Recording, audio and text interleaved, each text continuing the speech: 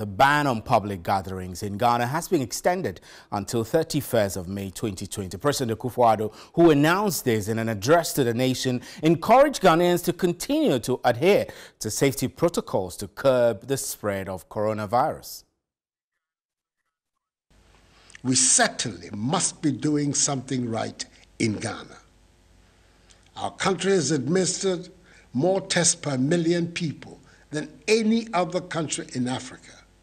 And in fact, the World Health Organization, WHO, has reached out to us to share our sample pooling experience with other African countries so they can adopt this strategy and also ramp up their testing capabilities. It is thus vital that we continue to maintain the measures of enhanced hygiene and social distancing protocols to contain the spread of the virus, as they are the surest way to a quick return to a life of normalcy. All stakeholder bodies I have interacted with over the last 3 weeks in the health, labor, religious, chieftaincy, educational, hospitality, tourism, and creative arts sectors share in this opinion, because collectively we believe they are essential for our very survival. These groups are also being engaged on the way forward towards the easing of these restrictions so that our social and economic lives can go back to normal whilst protecting lives at the same time. Soon those engagements will enable us to design a clear roadmap for the easing of restrictions. In my address to workers and the nation on May Day, I announced the extension of the closure of our borders for 1 more month as the means to continue halting the importation of the virus into our country. The ban on public gatherings, as set out in Executive Instrument number 64, has been extended also to the end of the month, i.e. 31st May. So during this period, there will continue to be a ban on public gatherings such as the holding of conferences, workshops, parties, nightclubs, drinking spots, beaches, festivals, political rallies, religious activities, and sporting events. All educational facilities, private and public, continue to remain closed. There's still a ban on funerals, other than private burials conducted with not more than 25 persons. It is noteworthy that the police are arresting and prosecuting persons, irrespective of their status in society, who flout these regulations. We cannot allow a few persons, for their narrow, selfish interests, to jeopardize the health, well-being, and safety of the larger population. Right, so religious gatherings, according to the president, will still remain suspended, at least for now. This follows the president's address extending the ban on social gathering until May 31. Before the address, however, Christian leaders presented modalities and guidelines to mitigate the spread of coronavirus, paving the way for a lifting of the ban on religious programs. The intervention strategy spearheaded by the Christian ecumenical bodies include: 1, make available hand-washing materials for all to wash hands before entering the church or touching rails and doors, etc. Sanitization, that's make sanitizers available, preferably a dispenser available near church entrances, washrooms, etc., pastors' offices, vestries, among others, to sanitize hands, and then social distancing also. So let's quickly get on to Zoom right now. We have the chairman of the Christian Council of Ghana, Reverend Dr.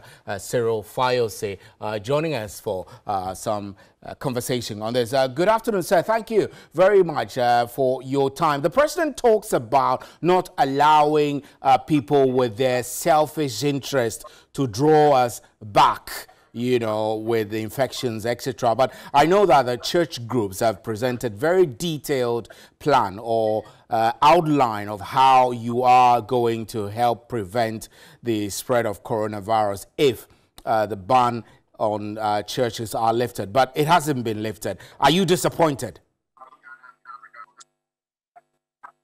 Yes, I'm here.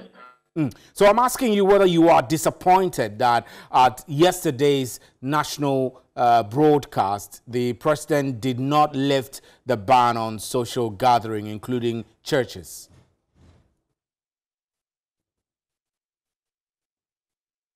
Right, I think we're having some challenges getting a good communication with Reverend Dr. Cyril Faise, but we'll be getting to him and re-establishing contact so we can have that conversation. This is still Midday Live from our studios at the Sawe, Kanda in Accra. If you're watching us, we're streaming live on Facebook, on our Facebook page, and also at 3news.com. You can also catch us on DSTV channel 279. Let's see if Reverend Dr. Cyril Faise is here to speak with us. Unfortunately, Doc, can you hear me? I can hear you now. Great. So we apologize. We lost you earlier. I was saying that the president did not lift the ban on social gatherings, including churches. And this actually is in contrast with the suggestion and outline that church groups have made, you know, to convince everyone that you are prepared to curb the spread of coronavirus. I was asking if you are disappointed with that. Hello, can you hear me? Yes, I can hear you. Yes, not in the least. We are not disappointed at all because we were not asking for the lifting of the ban. What our guidelines meant to do is to prepare our members and educate them on how to operate. What should the ban be lifted? But we were not in any way asking for the ban to be lifted. The decision to lift the ban is entirely that of the government. We believe that they have the technical wherewithal, they have the... But my concern is that if you were not advocating for a lifting of the ban, the guidelines you brought out were actually clear guidelines in the event that bans were lifted. How would you come up with such guidelines if you are telling me, on the other hand, that you were not anticipating the ban to be lifted? No, not at all. We did not know whether it would be lifted or not, and that wasn't our expectation. In any case, the government consulted the church leaders, and so the decision that had been reached is in tune with what the church leaders may have whispered to the president. So this is not a surprise at all for us. Right. The ban should be lifted only when the time is right, when COVID-19 is under control. We can operate freely. But COVID-19 has changed the world. It has turned the world upside down. So no matter what happens, church will not be the same. We have to put in some measures so that we do not have relapses. And I know that irrespective of the fact that you are telling us you're not disappointed, there are comments coming from individual members of the clergy that suggest that the lack of assembling of Christians and church members is having some form of effect on Christendom, which I reckon shouldn't be the case. So I want to understand from your expert position what you think the church's position should be within this time that there is a restriction on their ability to congregate in fellowship. Well, first of all, COVID-19, as I have stated earlier, had affected